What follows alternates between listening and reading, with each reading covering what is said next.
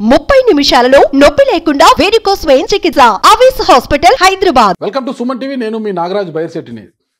ఆంధ్రప్రదేశ్ రాష్ట్రం చాలా క్లిష్ట పరిస్థితిలో ఉంది అని ఏపీలో ప్రధాన ప్రతిపక్ష పార్టీ అయిన తెలుగుదేశం పార్టీ ఆరోపిస్తుంటే, జనం బాగుండాలి అంటే జగన్ పోవాలి అని మరో నేత పవన్ కళ్యాణ్ గారు ఇటీవల ఉమ్మడి గోదావరి జిల్లాలో వారాహయాత్రలో భాగంగా ఆయన ప్రజలకు సూచించడం జరిగింది. అయితే ఈ నేపథ్యంలోనే టైమ్స్ నౌ అనే ఒక జాతీయ సర్వే సంస్థ ఏపీపై ఒక అణుబాంబు వేసింది.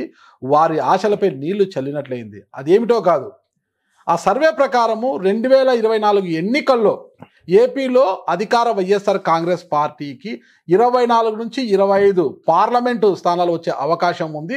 మళ్ళా కేంద్రంలో బీజేపీ విజయ దుందుబి మోగించనుంది అని ఒక్కసారి ఆటంబాంబు పేల్చడంతో వీళ్ళకి ఏమి చేయాలో దిక్కుతోచని పరిస్థితి. నిజంగా ఈ టైమ్స్ నౌ సంస్థ జరిపిన సర్వే వాస్తవమా, ఇందులో ఎంతవరకు వాస్తవం ఉంది అన్న పూర్తి వివరాలు తెలుసుకోవడానికి మనతో ఉన్నారు పొలిటికల్ అనలిస్ట్ కేఎస్ ప్రసాద్ గారు. నమస్తే ప్రసాద్ గారు. నమస్కారం అండి. చంద్రబాబు నాయుడు గారు కావచ్చు, లోకేష్ కావచ్చు, రాష్ట్రం చాలా క్లిష్ట పరిస్థితుల్లో ఉంది అని పదే పదే అంటున్నారు. జనం బాగుండాలి అంటే జగన్ పోవాలని పవన్ కళ్యాణ్ అంటున్నారు. ఈ తరుణంలో టైమ్స్ నౌ అనే ఒక జాతీయ సర్వే సంస్థ ఏపీలో పార్లమెంటు స్థానాలు 24 నుంచి 25 మళ్ళా అధికారంలోకి వైసీపీ వస్తుంది. 24 నుంచి 25 పార్లమెంటు స్థానాలు వైఎస్ఆర్ కాంగ్రెస్ పార్టీకి రాస్తున్నాయి. ఒకటి అటు ఇటుగా, ఒకటి అంటే 24 ఒకవేళ వైసీపీకి వస్తే ఒకటి టీడీపీకి వస్తుంది. జనసేన 0, బీజేపీ 0 అనే సూచించింది. అదంతా కూడా కాంగ్రెస్ 0 అని. లేదా 25కు క్లీన్ స్వీప్ చేసే అవకాశం కూడా వైసీపీ ఉంది అనింది. దీన్ని ఎంతవరకు విశ్వసించవచ్చు? ఇదే టైమ్స్లో ఇచ్చిన సర్వే ప్రకారం గుజరాత్ ఎలక్షన్స్, నిన్న కాక మొన్న జరిగిన కర్ణాటక ఎలక్షన్స్, ఇదే అక్యురేట్ ఫిగర్స్ వచ్చాయి కదా. అంటే ఈ సర్వేలేవో ఇవి ఉద్ధరించి ఊళ్ళేస్తే తిరగబెట్టేస్తాయి అన్నది కాకుండా, జాతీయ ఎలక్షన్స్ అన్న దగ్గర ఇవాళ మన ఆంధ్రప్రదేశ్ రాష్ట్రంలో కొన్ని పార్టీలకి దగ్గర 10-15 మంది నిలకడగా ఎంపీలకి పోటీ చేసే నేపథ్యం ఉంది. మిగిలినంతా పారాచూట్ బ్యాచ్. ఈ 10 మందో 15 మంది ఇటు తిరుగుతూనే ఉంటారు. ఉదాహరణకి మాగుంటల అయినా తెలుగుదేశంలోనే ఎంపీ, వైఎస్ఆర్సీపీ ఎంపీ. సో వీళ్ళు అంటే ఒరిజినల్గా ఎంపీ క్యాండిడేట్స్ ఎలిజిబిలిటీ క్యాపబిలిటీస్ ఉన్న వాళ్ళు లేరు అన్నది వాస్తవం. సో ఇలాంటి దగ్గర డెబిలిటీ ఎలా ప్రూవ్ అవుతుంది అన్న దగ్గర చూసుకుంటే, ఇప్పుడు తెలుగుదేశం వర్సెస్ వైఎస్ఆర్సీపీ కింద ఉండాలి. 22 వాళ్ళ దగ్గర ఉన్నాయి, 3 తెలుగుదేశం దగ్గర ఉన్నాయి. ఈ మూడిట్లో కేశినేని నాని గారిది అనిశ్చితి, గల్లా జయదేవ్ గారు పార్టీ మారుతారు. ఈ 2 కన్ఫర్మ్డ్ అనుకోండి. 24 కన్ఫర్మ్డ్ కదా వైఎస్ఆర్సీపీకి. ఆ విధంగా ఒక సర్వే చేసింది. అంతా 250 శాంపుల్ తీసుకుంది ఒక్కొక్క నియోజకవర్గానికి. ఒక 7 నుంచి 10 నియోజకవర్గాలు ఉన్న ఎంపీ సెగ్మెంట్స్లో 250 శాంపుల్స్ డిసైడ్ చేస్తాయి అంటే నేనైతే ఒప్పుకోను, కానీ ఒప్పుకునే పరిస్థితి వస్తుంది. ఎందుకంటే ఈ గుజరాత్ను ఇవన్నీ మనకు కర్ణాటక. అండ్ మోర్ ఓవర్ ఇక్కడ ఎబిలిటీస్ కలిగిన వ్యక్తులు ఎంతవరకు పరుగు పందెంలో ముందుకెళ్తున్నారు అన్న దగ్గర చూస్తే, ఈ పార్టీల పరంగా అంత స్థిరంగా అంత ఎబిలిటీస్ చూపిస్తూ జస్టిఫై చేసే అంత క్యారెక్టర్స్ ఇవాళ దాకా నాకైతే కనబడట్లేదు. ఒక పార్టీ పరంగా ఏదో గుడిలో మెల్ల అడావుడు చేస్తూ రామ్మోహన్ నాయుడు గారు ఒక్క ఆయనే కనబడుతున్నారు. ఆయన ఎర్రనాయుడు గారి అంశం నుంచి ఆయన కంటిన్యూషన్ పాలిటిక్స్లో తెలుగుదేశంతో ఉన్న పైపచ్చి ఆయనకున్న ఒరిజినల్ ఎబిలిటీస్ ఆ టెరిటరీలోను వీటితో ఆయన గ్యారంటీకి గెలుస్తాడు. కాబట్టి ఆయన తెలుగుదేశం పరంగా ఉన్న దాంట్లో గ్యారంటీగా అన్న ఒక సెగ్మెంట్ని ఆయనకు వదిలినట్టుగా అనిపిస్తుంది నాకు. సో ఒక అనిశ్చితి కలిగిన ఒక పార్టీ నుంచి ఇంకో పార్టీకి మారుతున్న తరుణంలో ఇక్కడ ఈ పార్టీ నుంచి ఉదాహరణకి విజయవాడ కానీ లేకపోతే గుంటూరు పార్లమెంట్లు రెండింటికి వేరే వైఎస్ఆర్సీపీ నుంచి ఇటుపక్క ఇటు మారకుండా ఇటు నుంచి అటే మారే ఉదంతం ఉన్నప్పుడు ఎబిలిటీస్ కలిగిన వాళ్ళు ఎటు ట్రావెల్ అవుతారు, దాంతోనే ఎలక్షన్ డిసైడ్ అవుతుంది. అనంతపూర్ నుంచి ఈసారి పయ్యావల కేశవ్ని ఎంపీ అభ్యర్థిగా బరిలోకి దింపే అవకాశాలు ఉన్నాయంటున్నారు కదా. ఇప్పటివరకు ఆయన ఉరవకొండ ఎమ్మెల్యేగా ఉన్నారు. ఒక ట్రబుల్ షూటర్, తెలుగుదేశం పార్టీకి ఒక ట్రబుల్ షూటర్ అయిన పయ్యావల కేశవ్ గారు. పయ్యావల కేశవ్ని అనంతపూర్ నుంచి బరిలోకి దింపే అవకాశం ఉంది. ఎందుకంటే ఒకవేళ జనసేన, టీడీపీ, బీజేపీ పొత్తు అయితే అధికారంలోకి వస్తే టీడీపీ, కేంద్రంలో బీజేపీ వస్తే, కేంద్రంలో అంటే ప్రభుత్వంలో భాగస్వామ్యం కోరేందుకంటే ఒక మంత్రి పదవి తీసుకొని పయ్యావల కేశవ్ ద్వారా రాష్ట్రానికి కొన్ని నిధులు తీసుకురావచ్చును, ప్రత్యేకంగా ఏమైనా సాధించవచ్చు అనే ఒక అవకాశం ఉంది. ఎందుకంటే ట్రబుల్ షూటర్, మంచి వాగ్దాటి, వాక్పటిమ గల వ్యక్తి, సబ్జెక్ట్ మీద నాలెడ్జ్ ఉన్న వ్యక్తి కావచ్చు. పయ్యావల కేశవ్ లాంటి వాళ్ళని కేంద్రానికి పంపించాలని టీడీపీ ఆలోచిస్తుందంట కదా. ఎవరైతే స్థిరంగా ఉన్నాడో కేంద్రంగా పోతే అక్కడి నుంచి అటు వేరే దగ్గర పోతారని అర్థం. ఇంకేముంది, వీళ్ళందరినీ బీజేపీ సన్నిధానంలోకి తీర్చే కార్యక్రమం ఏమో అనిపిస్తుంది అలాంటి ప్రాస్పెక్ట్లో ఆలోచిస్తే. అంటే సార్ ఒకటి గుర్తుంచుకోండి, వీళ్ళు ఇవాళ దాకా తెలుగుదేశం నుంచి రాజ్యసభలకి లేకపోతే కేంద్రంలో మంత్రి పదవులు ఎలగబెట్టిన వాళ్ళు అందరూ దమిడికి పనికిరాని వాళ్ళు, ఒక్క అశోక్ గజపతిరాజు గారు తప్ప. వీళ్ళకి మిగిలిన వాళ్ళు ఎందుకు తెలుగుదేశానికి రాష్ట్రానికి కూడా ఏం ఉపయోగపడలేదు వాళ్ళు. సరే ఏపీలో కదా ఈ పయ్యవల కేశవ్ గారు అనే క్యారెక్టర్ వాళ్ళు ఢిల్లీ వెళ్ళి ఏం లాబింగ్ చేస్తారు, ఏమని చేస్తారు? 29 సార్లు తిరిగిన తెలుగుదేశం అధినేత చంద్రబాబు నాయుడు గారికి ముఖ్యమంత్రి కమాండ్ ఉన్న వ్యక్తి కదా ఆయన. ఏ కమాండ్ ఉంది? మన అయితే పిఎస్సీ చైర్మన్ కింద కూర్చునే వాళ్ళ నాలుగైతే నేను రోజు నిరార్థి కూర్చుని ఉండదు, చచ్చిపోయేదాకా పోరాడు ఉందను.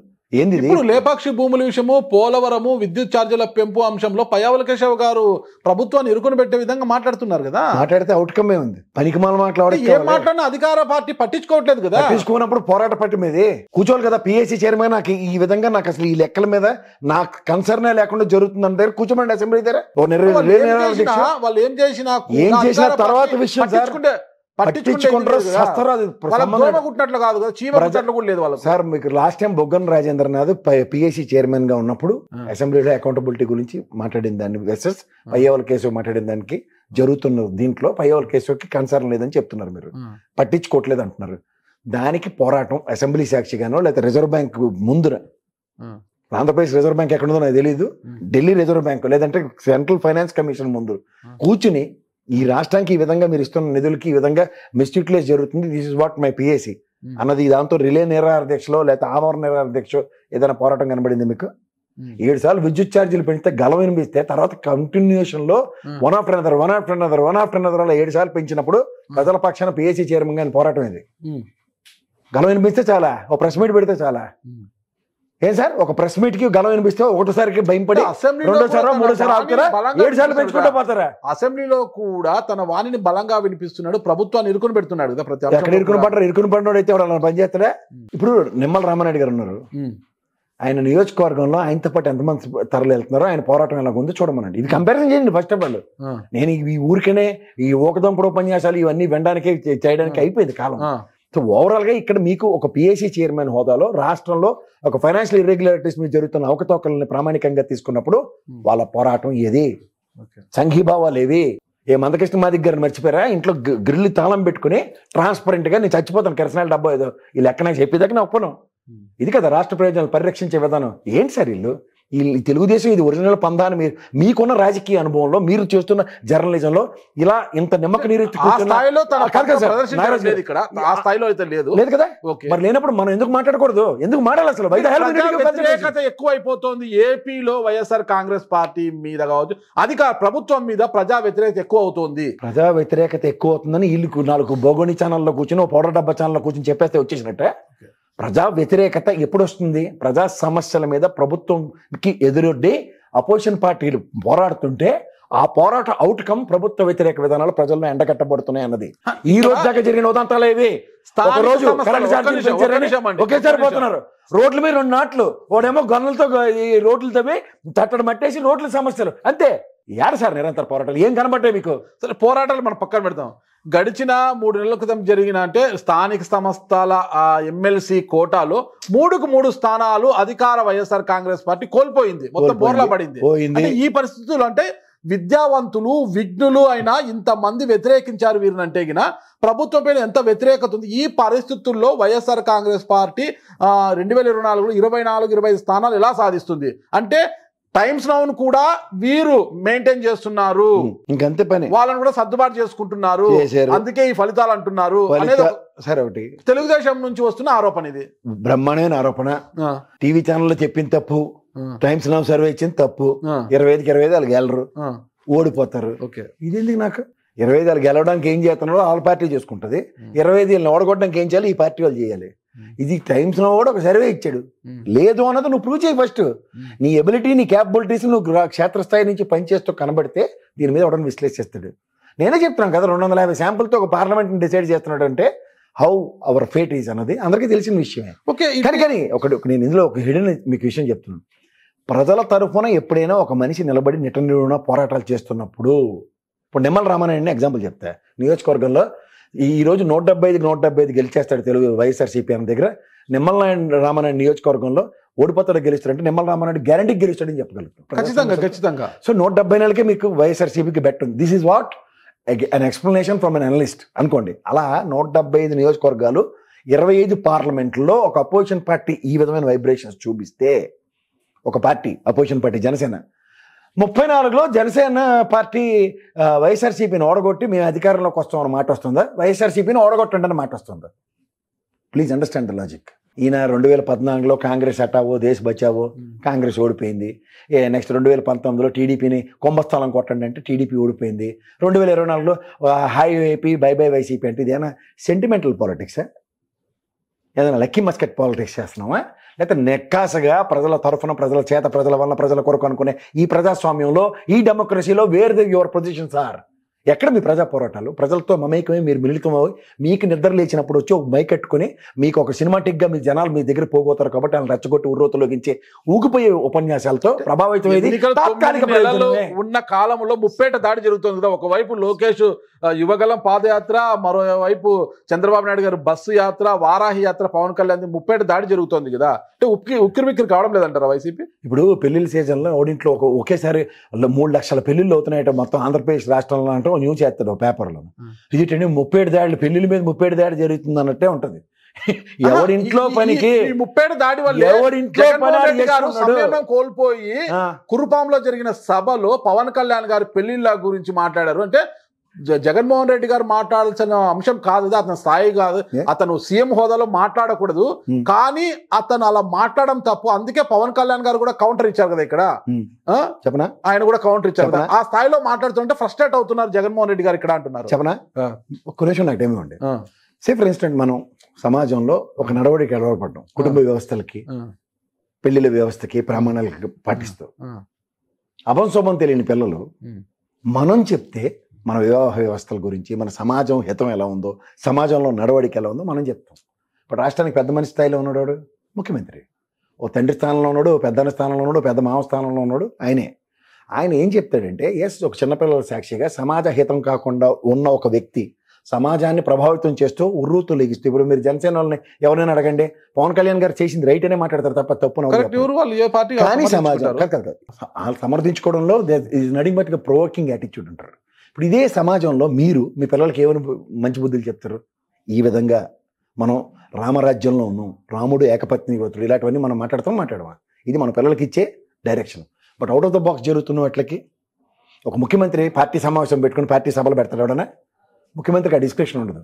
అంచేత ప్రజావేదికలుగా 151 నియోజకవర్గాల్లో, 175 నియోజకవర్గాల్లో 151కి పట్టం కట్టి అధికారం కట్టిన అతను ప్రజా బాహుళ్యంలోకి ఎప్పుడు వచ్చినా ప్రజల్ని పక్కదారి పట్టిస్తున్న అంశాలని ఎక్కడైనా సరే చెప్పే డిస్కషన్ ఆయన ఒక్కడికే ఉంటుంది, మీకు నాకు ఉండదు. కానీ అలాంటి పదజాలం అవసరం ఖచ్చితంగాను.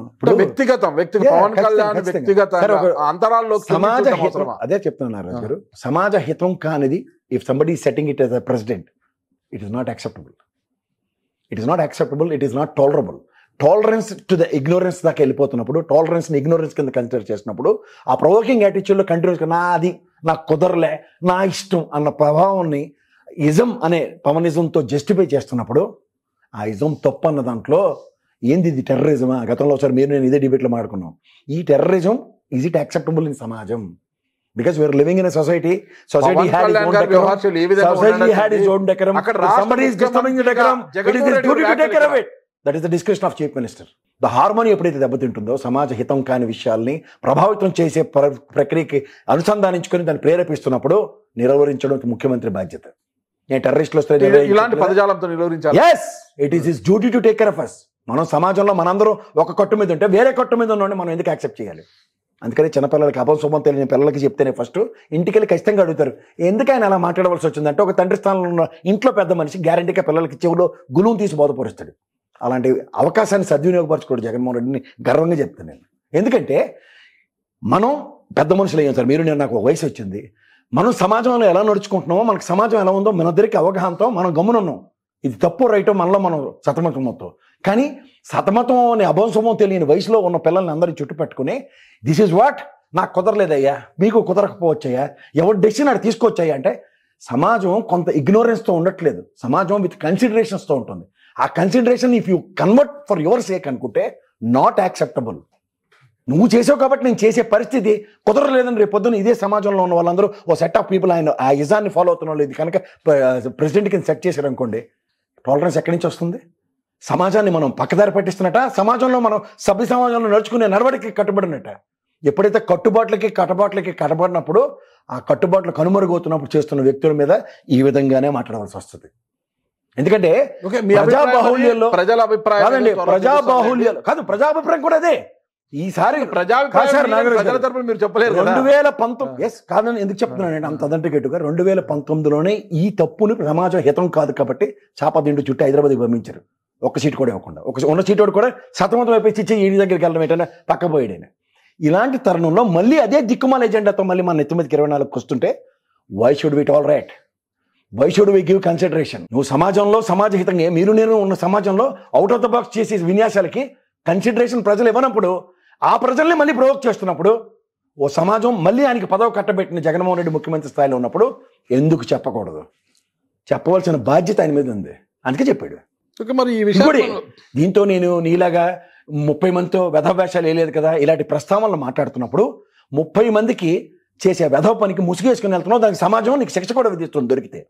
కానీ ఇది శిక్షల నుంచి అతీతంగా చేస్తున్న విపరీతమైన శిక్ష ఎవరికి వేస్తారనేది ప్రజలకు వదిలేస్తాంలే కానీ శిక్ష వేసిన తర్వాత కూడా శిక్ష నుంచి తప్పించుకుంటూ ఈ సమాజహితం కానీ శిక్షకి నేను మళ్ళీ అరువుని అనుకుని వస్తే మాత్రం ఈసారి ఏం చేస్తారో చూద్దాం. అది మనం జడ్జ్ చేయలేము, చూసి తీరుతాం సార్. ఈ సమాజంలో ఇలాంటి ప్రజాస్వామ్యం నాకున్న 54 సంవత్సరాలు నేను చూసుకుంటూనే వస్తున్నా. ఇంత పెద్ద వ్యవస్థ ఉంది, ఆ వ్యవస్థ చూసుకోవట్లే. ఈ పరిణామాలన్నీ మనం పక్కనే పెడితే ఎప్పుడైతే టైమ్స్ అంటే మొన్న విశాఖపట్నంలో కావచ్చు, ఇతర ప్రాంతంలో జరిగిన ప్రోగ్రాంలో బీజేపీ జాతీయ జేపీ నడ్డా గారు, అమిత్ షా గారు అంటే వచ్చి జగన్మోహన్ రెడ్డి గారి మీద, వైసీపీ ప్రభుత్వం మీద పెద్ద బురద జల్లి వెళ్ళారు. వాళ్ళు చాలా దారుణంగా మాట్లాడారు. ఈ నేపథ్యంలో ఒక బ్రేక్ ఇవ్వండి. ఇంత బురద జల్లిన తర్వాత అదే next morning deputy finance minister వచ్చి 1000 కోట్లు ఇచ్చెళ్ళారు. ఇన్ని కథలు అరికథలు చెప్పిన నడ్డా అమిత్ షాకి అంటే ఏం జరుగుతుంది? మళ్ళీ ఇప్పుడు 4-5 తారీఖుల్లో జగన్మోహన్ రెడ్డి గారు ఢిల్లీకి వెళ్తున్నారు. అమిత్ షా గారితో, మోడీ గారితో భేటీ అవకాశాలు ఉన్నాయి. చీఫ్ మినిస్టర్ ఫెడరల్ సిస్టమ్ లో ఈ హ్యాడ్ డిస్కషన్. ముఖ్యమంత్రి వెళ్ళి హోమ్ మినిస్టర్ ని కలుస్తాడు, ప్రధానమంత్రిని కలుస్తాడు. గతంలో చంద్రబాబు గారు 29 సార్లు కలవలేదు. అంత ఆరోపణలు చేసిన తర్వాత ఇప్పుడు టైమ్స్ నౌ సర్వే బయటకు వచ్చిన తర్వాత జగన్మోహన్ రెడ్డి గారు ఢిల్లీ పయనం అనేది ఎటువంటి రాజకీయ కోణంలో చూస్తారో, ఇది వ్యక్తిగతంగా సీఎం కాబట్టి ఫండింగ్ కోసం కాబట్టి ఇతర విషయాలు మాట్లాడుకొని వెళ్తున్నారు అనుకుంటారా? ఎందుకు ఎన్ని ఇష్యూస్ లేవు ఆంధ్రప్రదేశ్ రాష్ట్రంలో? ఈ బీజేపీ కూడా చేసింది మనకి. ఇది నిరంతరంగా 2014 విభజన హామీలు ఈ రోజు దాకా ఎప్పుడు వెళ్ళినా అదే అభ్యర్థనలు మొదటి నుంచి ఈ రోజు దాకా వస్తుంది అదే కదా. మనం ఏ ముఖ్యమంత్రి అయినా కదా, చంద్రబాబు నాయుడు అయినా, ఈసారి ఉన్న జగన్మోహన్ రెడ్డి అయినా వెళ్ళి అభ్యర్థించవలసి వస్తుంది కదా. ఏమన్నా బీజేపీ డైలమాలో పడిపోయిందంటే టైమ్స్ నౌ సర్వే తర్వాత ఏపీలో ఇక జనసేన, టీడీపీ, బీజేపీ పొత్తు ఉంటుందని అందరూ భావిస్తున్న తరుణంలో ఈ ఫుల్ మెజారిటీ అంటే వైసీపీకి మళ్ళీ 24 నుంచి 25 వస్తుంది అన్నప్పుడు దేశంలోనే రెండవ అతి పెద్ద పార్టీగా అవతరించబోతుంది వైఎస్ఆర్ కాంగ్రెస్ పార్టీని అందరూ భావిస్తున్నారు ఇప్పుడు టైమ్స్ నౌ సర్వే తర్వాత. అంటే వైసీపీ అవసరం చాలా ఉంటుంది కాబట్టి బీజేపీకి భవిష్యత్తులో ఇక టీడీపీతో రామ్ ఇంకా పొత్తుకు అనేది ఇంకా నీళ్లు జల్లేసి మళ్ళీ వైసీపీకి వెనక నుంచి ఏమైనా మద్దతు ఇస్తారా, అంటే వైసీపీ మద్దతు ఏమైనా తీసుకుంటారా అనే ఈక్వేషన్ కూడా ఆలోచిస్తున్నారు. నేను పార్టీ తరఫున అక్కడికి వెళ్ళి నేను ఎన్డీఏకి కోయిలేషన్ గవర్నమెంట్లో పార్టీని పార్షాలంటే ఈ ప్రపోజల్స్ ఇప్పుడున్న ఈ టర్మ్లోనే 19 నుంచి 24 మధ్యలోనే నాకు తెలిసి 3 సార్లు వచ్చింది జగన్మోహన్ రెడ్డి గారి ప్రభుత్వానికి ప్రపోజల్ మినిస్ట్రీలో జాయిన్ అవ్వండి. ఈ నెవర్ బయట నుంచి సపోర్ట్ చేయట్లేదు, బిల్లులకి అంశాల వారీగా మద్దతు ఇచ్చుకుంటూ వస్తున్నాడు ఆయన. ఈవెన్ ఇక్కడ ఉన్న తెలుగుదేశం కానీ జనసేన కానీ వీళ్ళు ఆల్రెడీ పొత్తుల కోసం ఒకటి అర్రులు చేస్తున్నాడు, ఇక్కడ పొత్తులోనే ఉన్నాడు. ఇంకా అవుట్ ఆఫ్ ద బాక్స్ రాజకీయాలు ఇక్కడికి ఎక్కడైతే బీజేపీ ప్రభుత్వ స్థాపనలు జరగట్లేదు అక్కడ ఆల్టర్నేటివ్ పార్టీస్తో కోయిలేషన్ నడుస్తూనే ఉంది బీజేపీకి. ఇవాళ వైఎస్ఆర్సీపీతో ఒక విధమైన బంధం నడుస్తుంది.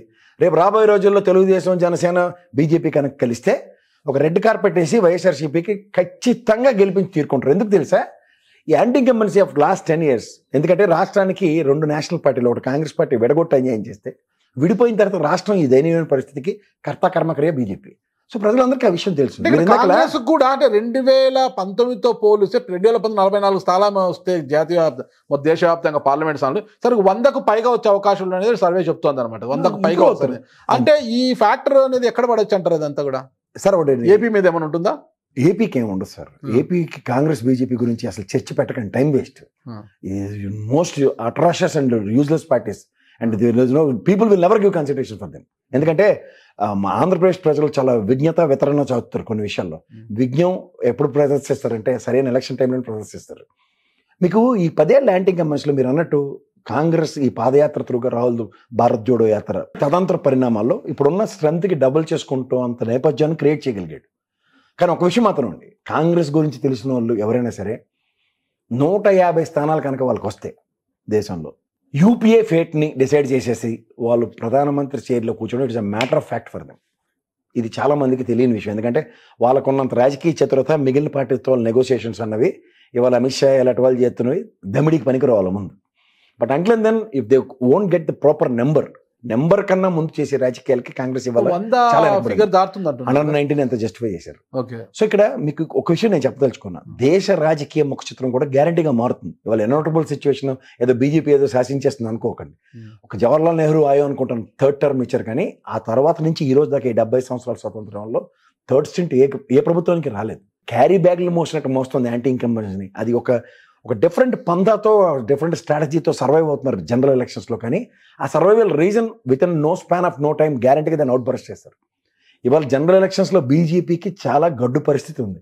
పైకి మేకపోతు గాంభీర్యాల్లో ఈ నరేంద్ర మోడీ విన్యాసాలతో నటింపజేస్తున్నారు. లోపాయికారి ఒప్పందము వైసీపీకి బీజేపీకి బలపడితే ఏపీలో నష్టపోయే పార్టీ ఏదంటారు? తెలుగుదేశం. ఇప్పుడు already they are paying penalty for it. ఇప్పుడు ఏంటంటే వీళ్ళకి చాలా మందికి అర్థం కాని విషయం ఏంటంటే నటిస్తుంది ఇప్పుడు మిగిలిన ఛానళ్ళు ఇవన్నిట్లో బీజేపీతో ఏదో పొత్తు ఉంటే జనరల్ ఎలక్షన్స్లో కాస్త ప్రొటెక్షన్ వస్తుందన్న కాన్సెప్ట్లో డ్రైవ్ అవుతున్నారు. బట్ ఇట్ కమ్స్ టు మొన్న జరిగిన తిరుపతి బై ఎలక్షన్స్లో 20 మంది సెంట్రల్ అబ్జర్వర్స్ ఉండి కూడా ఏమీ చేయలేపారు. ఇక్కడ చాలా మందికి అర్థం కాని ట్విస్ట్ ఏంటంటే ధన ప్రవాహంతో ఎలక్షన్స్ జరగట్లేదు. మీరు కావాలంటే మీ బద్వేల్లోనూ అండ్ యాజ్ వెల్ యాజ్ మన తిరుపతి బై ఎలక్షన్స్ జరిగిన ఎంపీటీసీ జెడ్పీటీసీ ఎలక్షన్స్లో ధన ప్రవాహం ఎక్కడ లేదు. కానీ the effective management in different, అంటే భయభ్రాంతులకు గురి చేస్తారు, ఇలాంటి చెత్త చెదరం మీద డిస్కషన్స్ నడిచే తప్ప ప్రజాస్వామ్యంలో డబ్బులు జనసేన పార్టీ చెప్తున్నట్టు జరిగింది. MLA MP election Badvel MLA Tirupati MP ఆ రెండిట్లో ₹1 ప్రజలు రూలింగ్ పార్టీ ఖర్చు పెట్టిన ఉదంతం చెప్పండి. ఆ న్యూస్ ఎక్కడైనా మీరు చదివారా?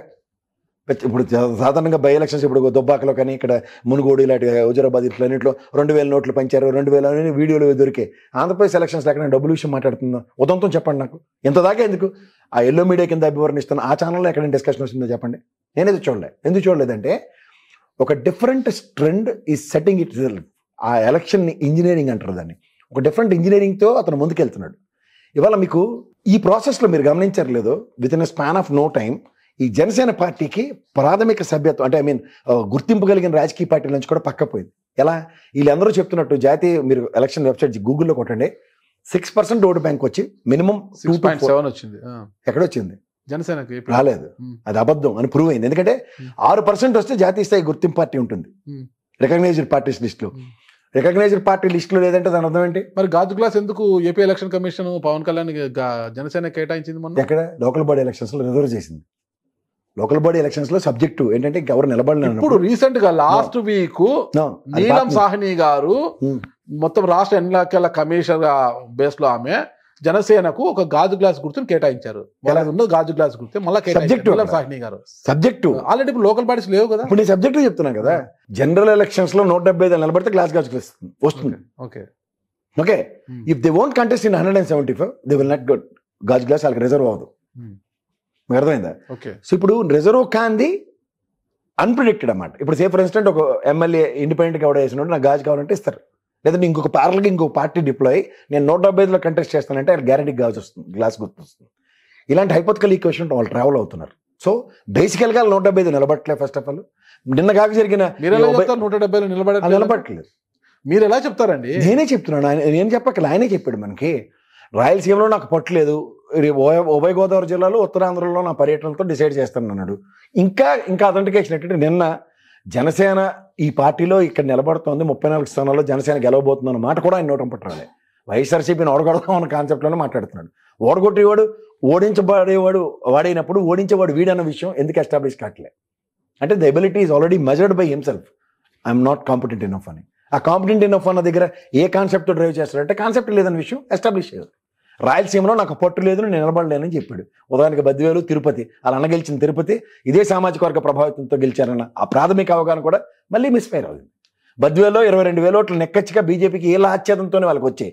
అయినా సరే నాకు స్థానికంగా బలం లేదనుకోని ఆయనకైనా కడెత్తేస్తుంటే ఏం చెప్పాలి? తాతంశెట్టి నాగేంద్ర లాంటి ఆ ప్రాంతం నుంచే పోరాట యోధుల్లో ఉన్నాడు వైఎస్ఆర్ జనసేన పార్టీకి. టైమ్స్ నౌ సర్వే వల్ల ఏపీకి వచ్చిన సందేశం ఏమంటారు అసలు?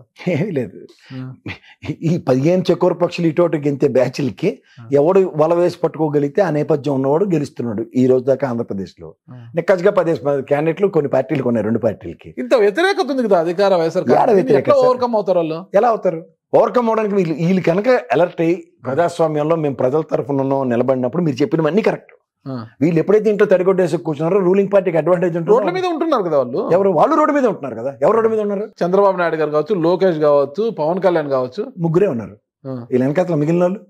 ఇప్పుడు మీకు అర్థం కావాల్సిన విషయం ఏంటంటే పార్టీని నడిపించే మహారాజులు రోడ్డు మీద ఉన్నప్పుడు వాళ్ళ ముగ్గురే రోడ్డు మీద ఉన్నారు. వీళ్ళకి 175 నియోజకవర్గాలు వీళ్ళ పార్టీ గెలిచిన ఎమ్మెల్యేల అభ్యర్థులు రోడ్డు మీద ఉన్నారు. ఈ లాజిక్ మిస్ అవుతున్నారు.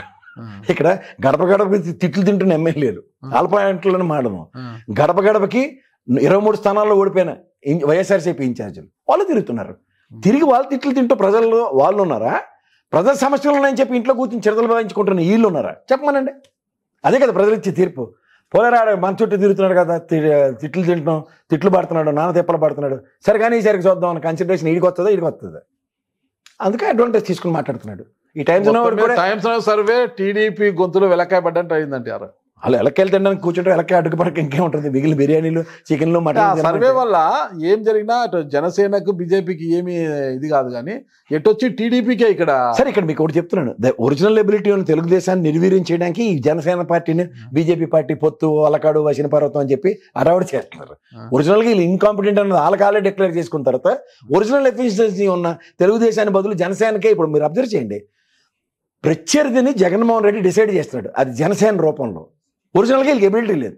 నిజంగా ఎబిలిటీ ఉన్న తెలుగుదేశం నిమ్మక నీరెత్తినట్టు కూర్చుంటూ జనసేనకి ఏదో ఎబిలిటీ ఉన్నట్టు మనం రోజు చర్చించుకుని చేస్తున్నాం. నా వల్ల కాదురా బాబు రాయలసీమలో నిలబడలేని ఆయన సామాజిక వర్గ పరిరక్షణ కోసం ప్రత్యర్థిగా టీడీపీని చూడకుండా జనసేన చూస్తుంది ఎందుకు? అందుకే ఇప్పుడు హ్యూమిలేషన్ అంటారు దాన్ని. ఇప్పుడు హ్యూమిలేషన్ జరుగుతుంది అనుకోండి. ఏంటిది? నేను 10-15 సీట్లు ఇస్తే నా దగ్గర ఉండవలసిన కూడా ఈయనంటాడు ఆ ఉడుకు మొత్తాన్ని వచ్చింది అనుకోండి.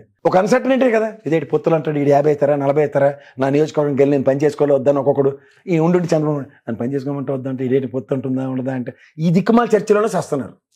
ఈయన మట్టుగా ఇంటి నియోజకవర్గం పోయి ఇది నా నియోజకవర్గం ఏడాపోతే నాకు ఎంత సామాజిక వర్గం ఉంది, ఎంత నా ఎబిలిటీ ఉంది, నేను 3 సార్లు గెలిచినాను 2 సార్లు గెలిచినాండి, కష్టాలను ఇస్తారు, మీతో నేను ఉన్నాను, రోడ్లు లేవు, కరెంటు ఛార్జీలు పెరిగారు, నేను నిరాదేశ్ చేశాను, ఆడు చెప్పలాడు 5 సంవత్సరాలు పడితే ఆడికి కష్టమేముంది? ఉంటుందట. సామాజిక వర్గాల పరంగా మనకి 4 ఓట్లు రావా? మీరు చూడండి, చిన్నప్పుడు మనకి అన్ని ఎక్కడి నుంచి నేర్చుకో, సమాజం నుంచి నేర్చుకుంటాం. చచ్చిపోయినప్పుడు 3 రౌండ్లు తిరిగితే కొండ బద్దలు కొడతారు, ఒకటోసారి, రెండోసారి, మూడోసారి. అలా తెలుగుదేశం పార్టీకి బీసీ పొట్ట అది కొండ నిండా ఉన్నదాన్ని గత 1983 నుంచి ఈరోజు దాకా ఎవడు మట్టుగా డెంట్లు కొట్టుకుంటూనే వెళ్తున్నారు. టింగ్ టింగ్ టింగ్ అని డ్రాప్లన్నీ ఓ పెద్ద కాలంలో దేరి ఎట్టి కావాలంటే ట్రావెల్ హ్యాపీగా వాళ్ళ బీసీ పరిరక్షణతో వైఎస్ జగన్మోహన్ రెడ్డి గారు పరిపాలన సాగించుకోగలుగుతున్నాడు. ఇక్కడ వీళ్ళకి అర్థం కాదు, బీసీలు పెట్టిన పేరు పటవారి వ్యవస్థను మేమే రద్దు చేసాం, ఈ కథలన్నీ చెప్పారు. బీసీలు ఏంటంటే అరే ఉన్నారా 4 ఈయనేమో టక్కన 4 రాజ్యసభ ఇచ్చాను గో బీసీలకి. చూసారా ఎంతమంది ఎమ్మెల్యేలు ఉన్నారు, ఎంతమంది ఎమ్మెల్సీలు ఉన్నారు లోపల చూసారా?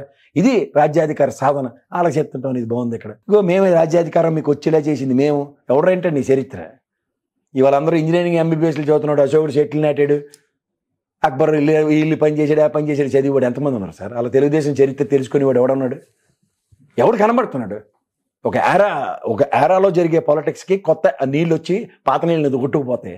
ఆ కొత్త నీళ్ళు ఏటో తాగే ఉద్దేశం లేకుండా కింద మట్టిలోంచి వచ్చేదే మాణిక్యాలు ఉంటాయని పెట్టకాలు చెప్పుకున్నాడు. ఏం చెప్తాం? Okay, thank you sir. మరి చరిత్రల గురించి దాని గురించి ప్రజలు చూసుకుంటారు. మొత్తం మీద అయితే టైమ్స్ నౌ సంస్థ ఒక జాగా ఇచ్చిన సర్వే మాత్రము కర్ణాటక, గుజరాత్ తరహాలోనే ఏపీలో కూడా పునరావృతం అవుతుందా లేదా అని తెలుసుకోవాలంటే 24 వరకు మనం వేచి చూద్దాం. Thank you sir. నమస్తే.